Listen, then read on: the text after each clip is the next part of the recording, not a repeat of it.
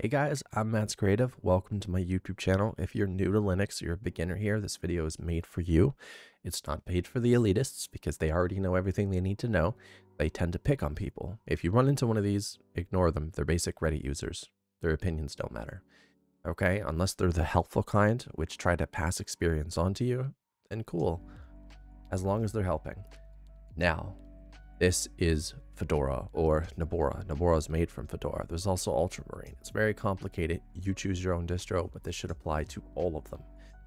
Today, as you can see by the title, we're dealing with basic system maintenance. In other words, checking for updates without actually, installing them. We're going to be checking history, DNF history lists, so transaction IDs, DNF auto remove, DNF upgrade /best/allow erasing, which you don't want to do at all because that's a bad command for most cases, just like skip broken, and DNF distro sync. Okay, so first one we're gonna handle is of course sudo DNF check update. So let's run over this. Sudo gives you administrator privileges, DNF is the package manager, and check update allows you to see updates without downloading or installing them.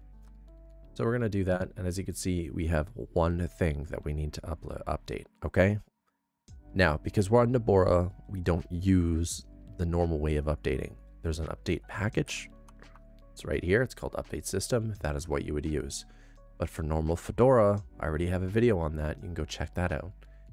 Now, we're going to hit Control L to clear, and we're going to do sudo DNF history. And missing command, really, list.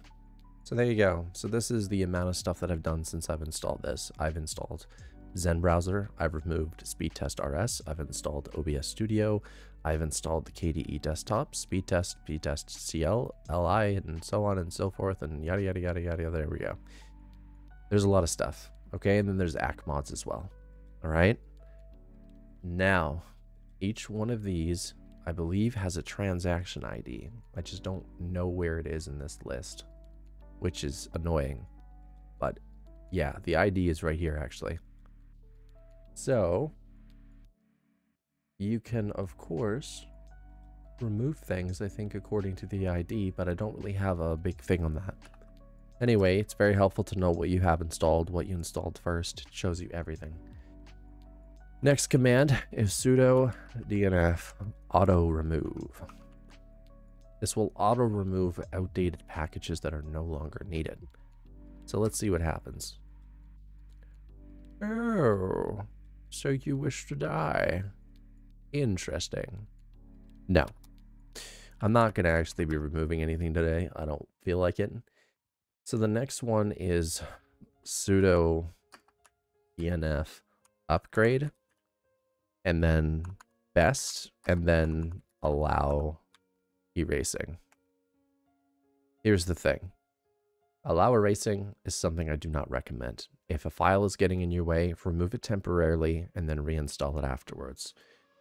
Allowing for the best to install can be a good thing sometimes, but again, I don't recommend it. Just remove the old version, okay, and install the new version. What does this even do for me? Oh, no. Because I'm on Nabora and we have an updater that will handle that already. Now, the next command that we have is sudo DNF distro sync. My bad. So what this allows you to do is it synchronizes all installed packages to the version available in the repositories.